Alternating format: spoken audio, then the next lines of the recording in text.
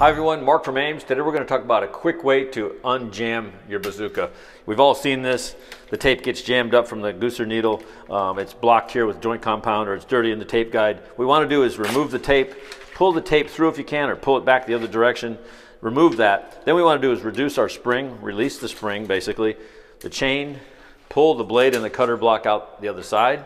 There's a lot of tools out there. This is actually a purpose-made tool for unjamming a bazooka.